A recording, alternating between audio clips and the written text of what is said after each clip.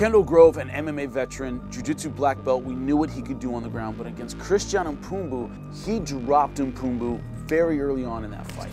Round number 1. Tonight's fight clock is brought to you by Beer. We'll get back to that. Quick start from Grove. He made a statement that I'm going to be the aggressor, I'm going to be the finisher, I'm going to be the guy who's going after the former champ. Man, aggressive start. He talked about turning it into a brawl. Kendall Grove never let himself get bullied. He never let Christian Mphumbu find his legs underneath him.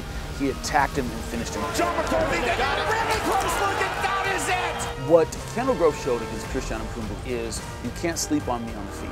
You can't sleep on me anywhere.